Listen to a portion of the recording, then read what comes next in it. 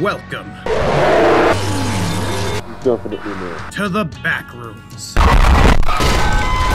One of the most well-crafted internet horror series currently gracing social media platforms, outlining humanity's encounters with a strange dimension that reminds me of an infinite Lovecraftian office building. All of this somehow coming out of a human 16-year-old by the name of Kane Pixels. The only thing I was doing on the internet when I was 16 was being perverted and lying about my age. Since I covered the most infamous entry, the series has been updated several times and much more info has come to light about these alien liminal space dimensions. So let's get into it. Real quick before we go, if you haven't seen my first video on the Backrooms found footage video, you might want to check that out because it explains the implications of the initial video. But that entry is actually the last chronologically, so if you watch it after this one, it'll make just as much sense. The Backrooms third test begins with some diagrams for what looks like a complex machine and distorted audio that makes my ears bleed and weep pus oh so sweetly. 1988. Since the audio is somewhat hard to understand for human ears, I will relay the message for you. On July 2nd, 1988, the AzFk research facility tested its low-proximity magnetic distortion system for the third time. Details regarding the results of the experimentation have not yet been released. During a press conference held in April of 1988, Ivan Beck, vice director of the AzFk Foundation, described the intentions of these tests, stating that the program, if granted sufficient backing from the United States governments, will offer a solution to all current and future storage and residential needs and save billions of dollars on property construction and management. Basically, a good old-fashioned case of humanity toying with forces that it can never understand for special green papers. After this, the steampunk elevator doors from the blueprints earlier are activated, creating intense energy flares before shutting down. Looks like the third time wasn't quite the charm. The next video in this series, The Backrooms First Contact, opens up telling us that this is now test number 6 and that several modifications have been made to the technology since. The doorway generates even more energy than before, warping and breaking the infrastructure around it. We then get the scared shitless reactions of two researchers as the gate displays some notably odd behavior. Turn that now.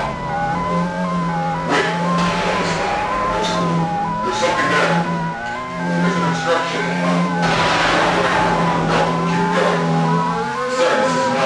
The camera then cuts out, before returning, showing that the building that previously contained this portal is completely destroyed. The only thing standing was the open portal to the Backrooms. Looks like the 6th time was the charm, because they finally found a way to open a gateway to the Backrooms. Humans. Not that smart, but hella resilient. Next in the catalog, the Backrooms Missing Persons video starts showing a series of missing persons flyers before we are shown that missing persons cases have increased exponentially around the same time that contact was established with the Backrooms. I tried calling some of these numbers and didn't get a response. I like to imagine that several people had to change their phone numbers because of Kane's very compelling content.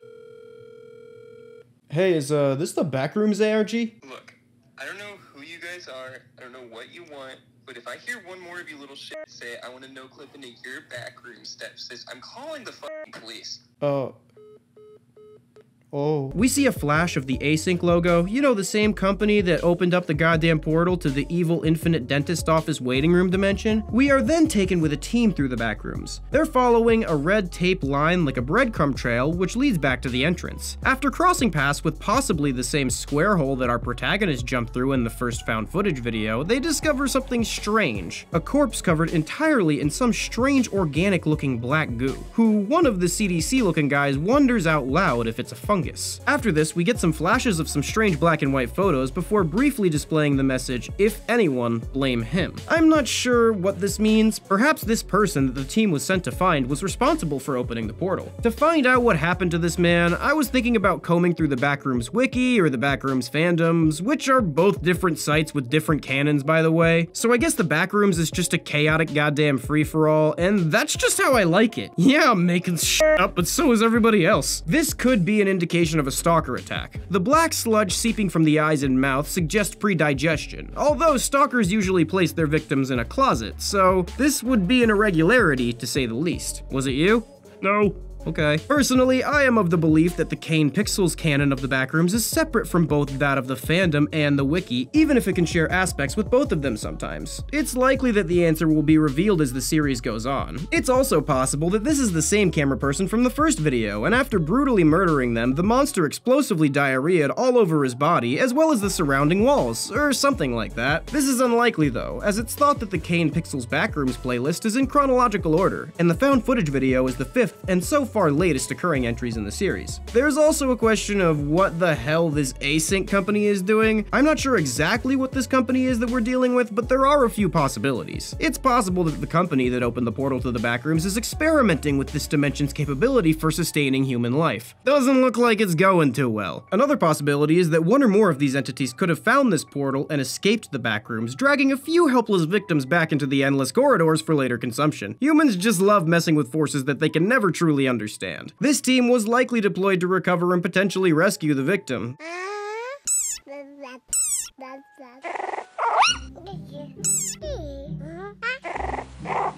I mean, you're not wrong. The next video in the series is unlisted, but can be found on the playlist, and its name is March 11th _90 archive.tar. This starts with staticky footage, followed by the message that the data is not accessible. Whatever device this is begins reformatting, and then it loads a file called archive.tar. What follows is a series of images of the Backrooms and people whose identities are blacked out, before showing someone who is working in an office in the Backrooms. This video ends with an image of what looks like that doorway to the Backrooms.